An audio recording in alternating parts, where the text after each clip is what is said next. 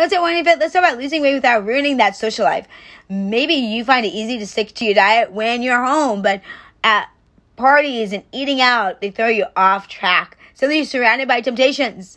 You want to have fun with your family and friends instead of thinking about that calorie counting and measuring portions.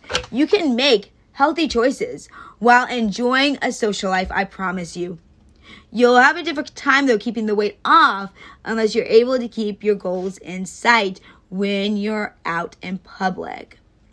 Before I go quick, my name is Jen Plike, your holistic empowerment coach, taking you from a place of stuck to authentic thriving through personal training, group fitness, nutrition coaching, life and empowerment coaching, and educational stuff just like this. Make sure you like, subscribe, follow. That way you get alerted anytime I bring you relevant information. So let's dive in. Let's try these ideas to help you turn your family and friends into allies and prepare them for the most common and challenging situations. So dealing with your friends and family, number one, ask for help. Experts say the social support groups like Weight Watchers have so much success stories because of the support they offer. So let the loved ones know what kind of practical and emotional assistance you may need.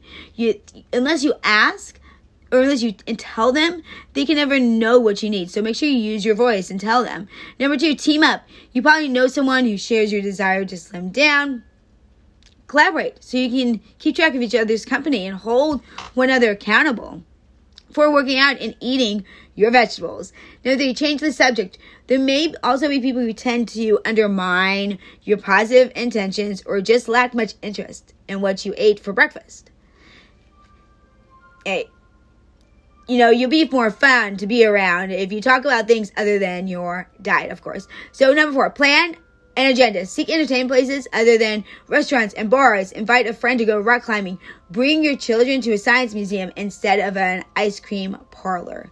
5, take responsibility. Remember that you control what you eat and drink, and you have to live with the consequences. If it will help you keep better peer pressure in perspective. So now dealing with eating out, that's another beast. So number 1, preview the menu. Most restaurants post their menus online these days. Find out what your options are so you can decide what you order without being tempted by all those specials, the entire menu. 2, shrink your servings. Can't stress enough. Many restaurants serve jumbo portions. Eat half or even a third of what's on your plate and take the rest home for breakfast or for lunch or dinner.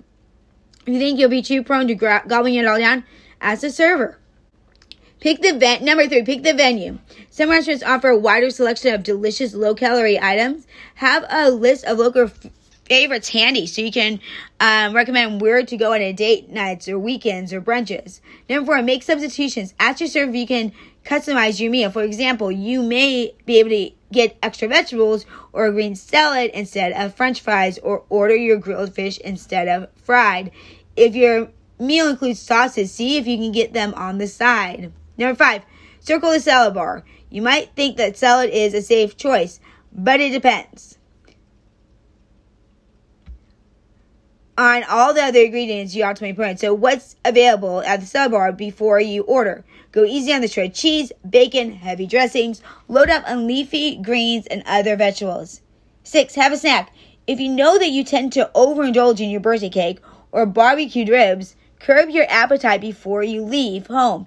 Eat a cup of yogurt, hummus, and baby carrots. Number 7, limit alcohol. Cocktails contain a lot of empty calories and can make you crave cheeseburgers and buffalo wings.